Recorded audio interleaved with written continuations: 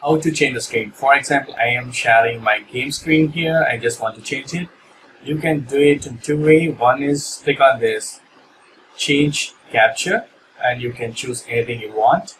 So here you can choose anything here. So for example, I'm just going to open this Adobe Premiere. So now see, it's done. So now the screen is changed. So this is the way you can change, or you can edit layout and click on this game capture. Here you can choose edit options. Here you can change it. So for example, now I'm going to use a game now. So click on that. Click on save button. So now it is changed. This is the way you can change the screen, whether you can share from desktop or you can share the screen, game screen. That's it. Thank you so much.